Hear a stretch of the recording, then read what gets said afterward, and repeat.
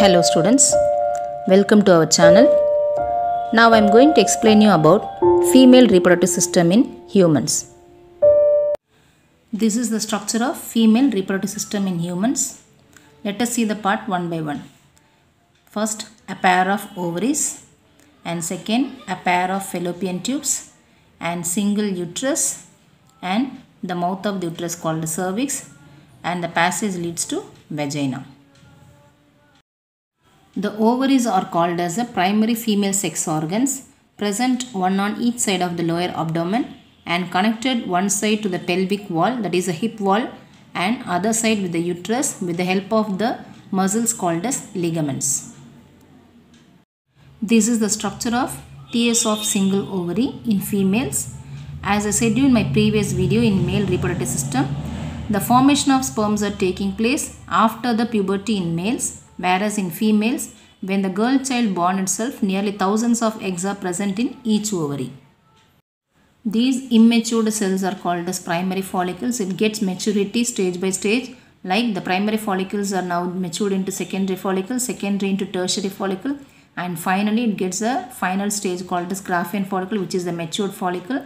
From the matured follicle, the ovum is released at the time of puberty. In females, the first puberty or the menstruation takes place. It is called as menarche, and at the age of 45 to 50, this cycle, menstrual cycle, gets stopped.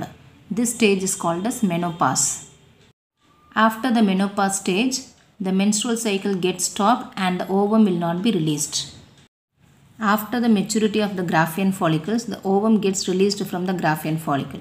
So the process of releasing of ovum from the ovary, it is termed as ovulation. Later this ovum is collected by the fallopian tube. Every alternate month, each ovary will release an egg. For example, first month, if the right side ovary is releasing egg, means second month the left ovary will release, and third month again the right side ovary will release the egg. In this manner, every alternate month the ovary is releasing an egg, and the menstrual cycle will take place every 28 days once. Functions of ovaries. The ovary secretes female hormones called as estrogen and progesterone, and it helps in the formation of egg as well as the releasing of egg or ovum.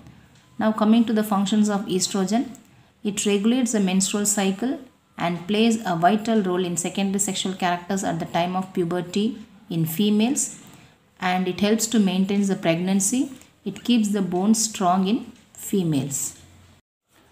The finger-like projections called as fimbriae, infundibulum, ampulla and isthmus together constitute a pair of tube called as a fallopian tube or the oviduct. Now the released egg from the ovary, it is collected by this finger-like projections called as fimbriae, and it is taken into this fallopian tube. This egg will wait for few days for the fertilization act. During the copulation or intercourse time, if the semen is introduced into the vagina, then automatically the sperm will swim and it is reaching the fallopian tube and it gets fertilized with the ovum or egg. After fertilization, this egg is transferred into the uterus for the process of implantation, that is attachment with the uterine wall. The fertilized egg or zygote gets transferred into the uterus for the process of implantation. After that, the tissue connection between the mother and the child is developed, which is known as placenta, which helps to send the nutrients from the mother to the child. Functions of fallopian tube.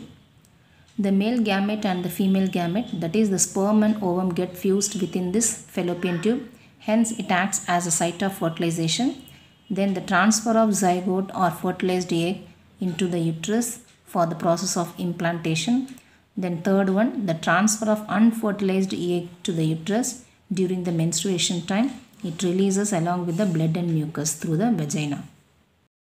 Now coming to the single inverted pear-shaped muscular organ called as uterus or womb, which is attached with the pelvic region with the help of the muscles called as ligaments. And this uterus is made up of three layers: outer thin perimetrium, middle muscular myometrium, and inner glandular endometrium. Outer, the layer is called as perimetrium, which helps to protect the uterus. Middle myometrium, which are made up of strong muscles. With the help of these muscles, the strong contraction relaxation taking place at the time of delivery of the child. So with the help of this contraction relaxation, the child is pushed downwards through the vagina. And third layer is endometrium, which is a glandular layer. It undergoes cyclical changes during the menstrual cycle. At the time of releasing of ovum from the ovary, process called as ovulation, at the same time, the inner lining of the uterus called as endometrium, it gets thickened and it is richly supplied with blood vessels for the attachment of the embryo.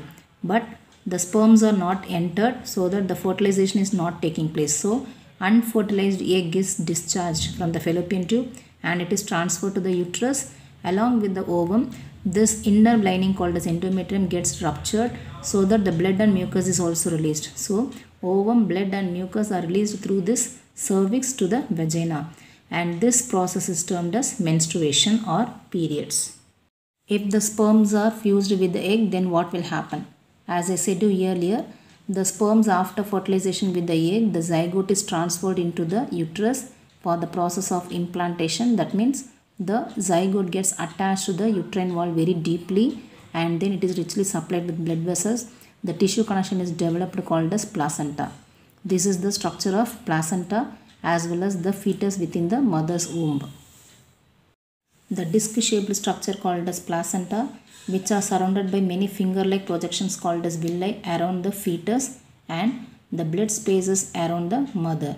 So this finger-like projections called as placental villi, which can increases the surface area for the absorption of glucose, minerals, amino acids, oxygen, etc. from the mother to the developing embryo, and from the developing embryo it releases the unwanted waste products that can be sent to the mother.